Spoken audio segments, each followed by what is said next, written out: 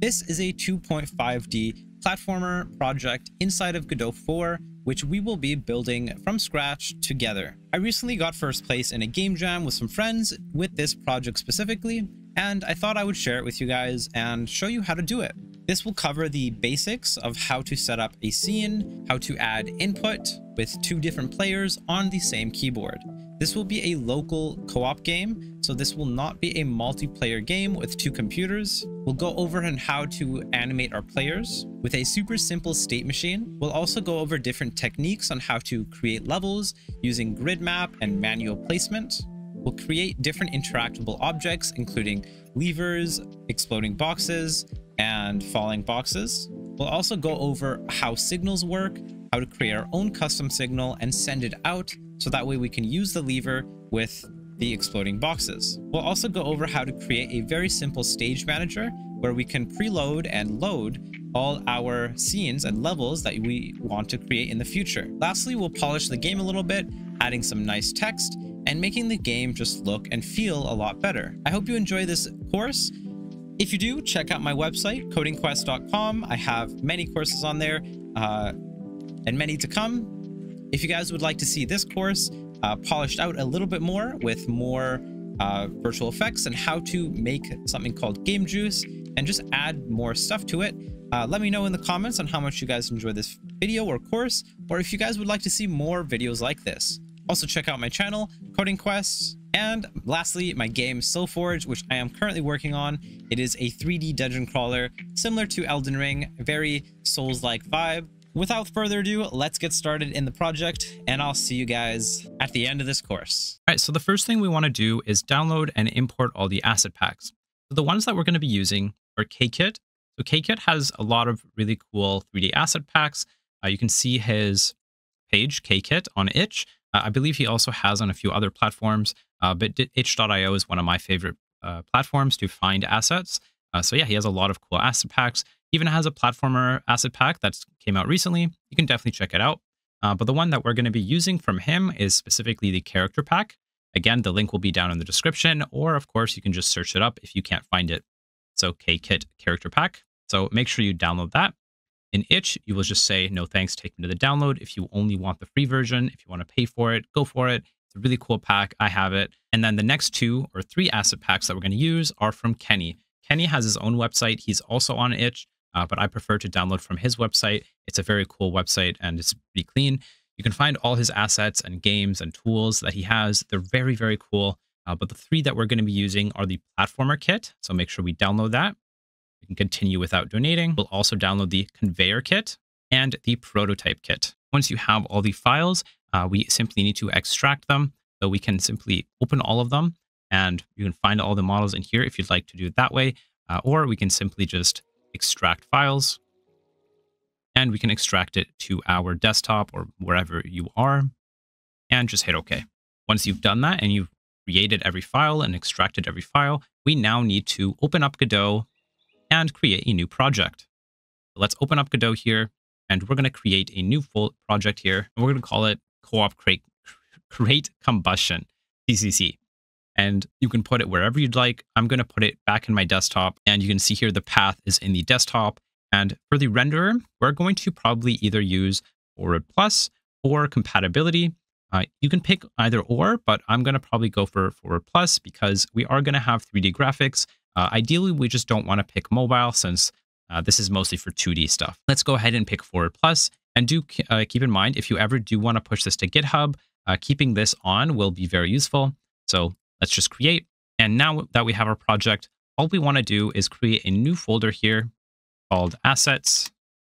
And what we're going to do is we're going to minimize this project here and select our folders that we just exported and bring them into our Godot project. All you need to do is just drag them in, and it might take a second. But there we go. It'll now say re-importing assets. Once you have finally waited 10 years and got your coffee, we can now start making our project. And now you can see here that we have all our assets. And just to confirm that these are imported properly, we can go into one of these, let's say the KKit project, go to the assets, and we can go to the FBX, for example, and simply drag these in to our scene. And you can see that we now have, actually, let's go to our character. You guys will think it's a lot cooler because it is. Boom, we have our character, our first character in Godot 3D model, and we can look around him. Now, if you're curious about the controls, we'll take a look at that in just a second. All right, so the first thing that we're going to do is take a look at the controls and how we can navigate a 3D space. Because in 2D, it's relatively simple. We can scroll in and out to zoom in and out. If we hold shift and middle click, we can move around. And we can obviously use these guys to go up and down. And that's pretty much it. Now in 3D, it's a little more complicated. In order to move around or rotate, we can middle click and then move. Or if we want to move around in our screen, it's actually similar to 2D. We simply need to hold shift and then go up and down. And you can now see we can pretty much navigate around our scene comfortably as much as we want. Now, the idea in 3D is there's kind of a point that we rotate around. So if I just rotate around a point, you'll see there's kind of a point where we're rotating around. And when I hold shift and I move, that point moves. So when I rotate, it rotates around that new point of origin, essentially. So that's essentially the idea. And we're going to try to kind of stay around the middle because that's where everything is. Now, what we're going to do first is get started with our first scene. Now, what are scenes? Scenes are kind of like levels, but think of them as packaged objects or packaged boxes where we can put things inside of them. Almost like a sheet of paper where we can start drawing on it. And the advantage of this is where our level will be. So if we actually delete our character, we can hit save, Control S, and this thing will pop up where it says save scene as, and this is where we can save something. This will be our level 0, and we can simply save this into a new folder first, where we will say scenes. We will create new folder and say levels, because we might have multiple levels later. So this will be very useful to organize ourselves, and hit save.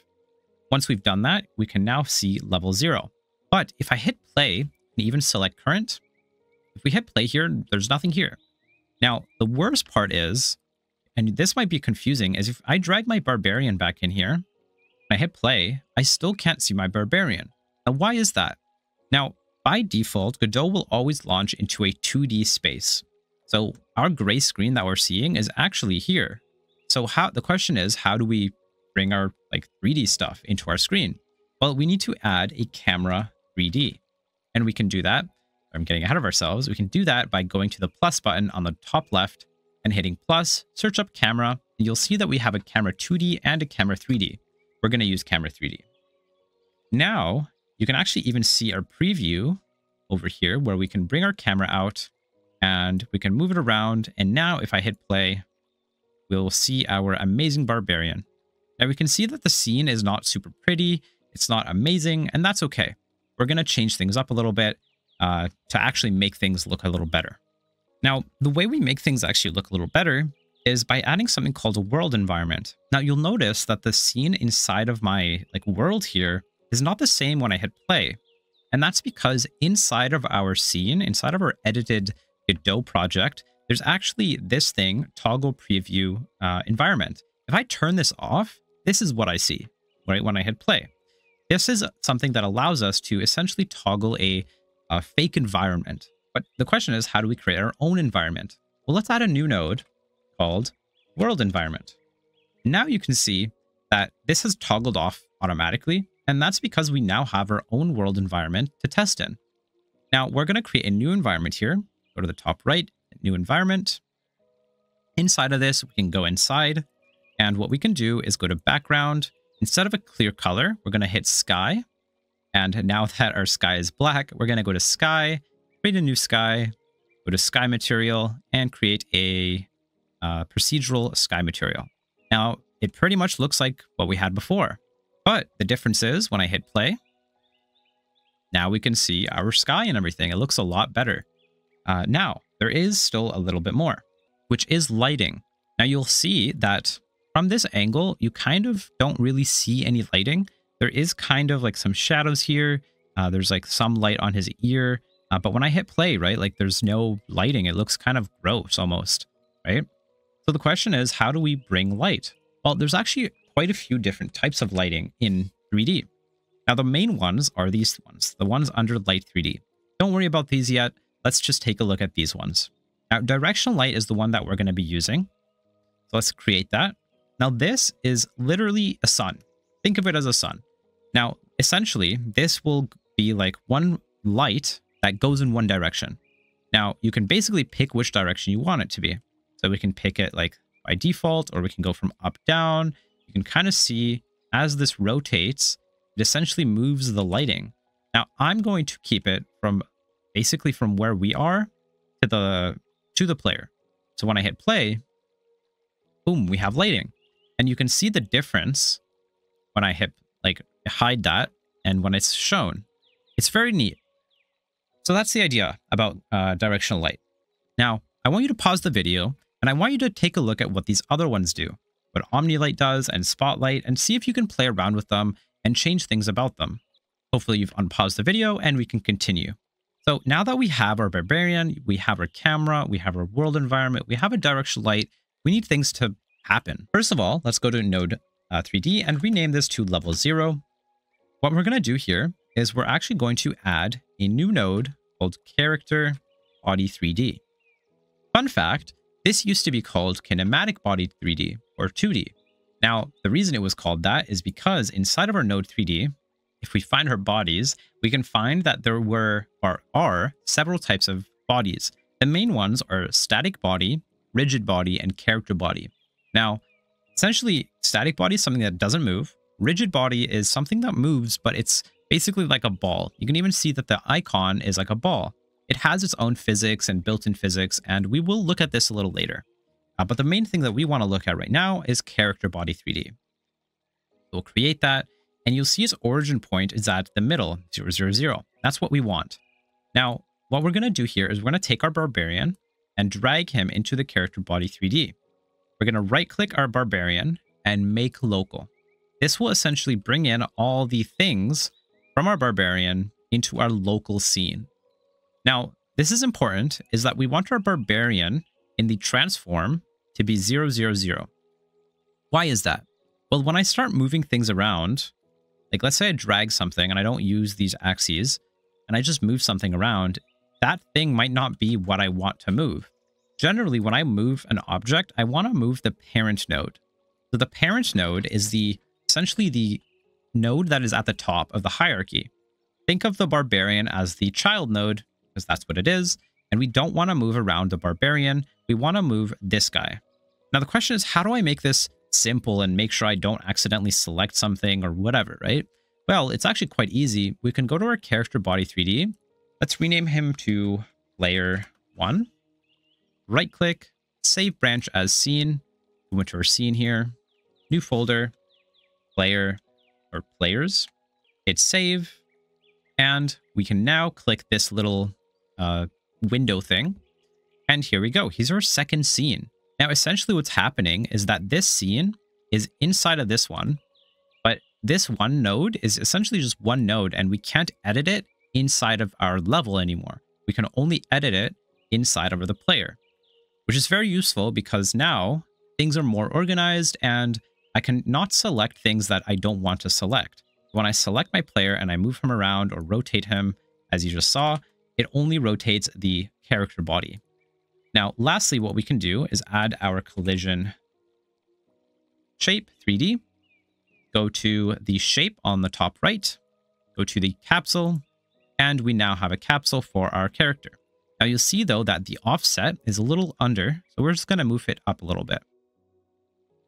Now we'll go to our player.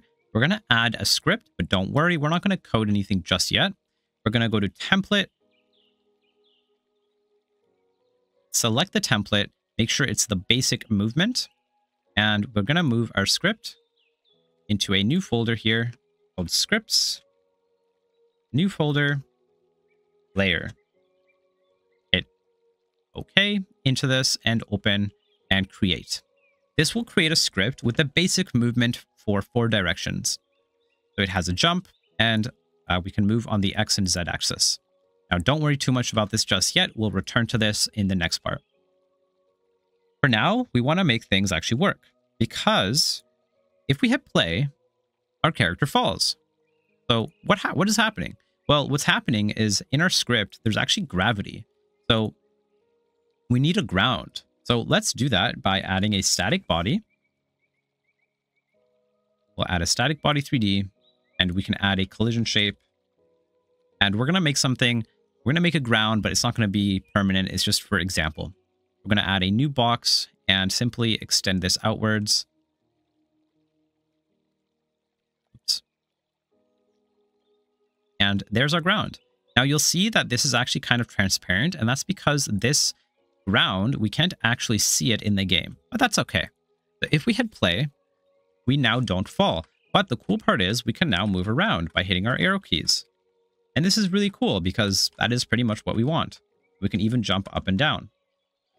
All right, and that's it for our player setup. We now have learned how to set up a player with a simple script with a floor, directional light, world environment, and camera 3D. Now, I want you to pause the video, and for the next part, before you continue in this series or this episode or this course, I want you to try importing a new player, player 2, any model you want, to be honest. I'm going to be using the mage one or the rogue, basically one of these two and one of these two, whichever one you'd like, and basically repeat the steps that we just did for the player. So as a mini challenge, re-import the player, bring it in player 2, and you should now have a new scene called player 2 instead of just player 1 with a different model. So this is the barbarian model, and I want you to import one of these other ones into the scene here. So that way we will have 2. All right, good luck, and I'll see you guys in the next part.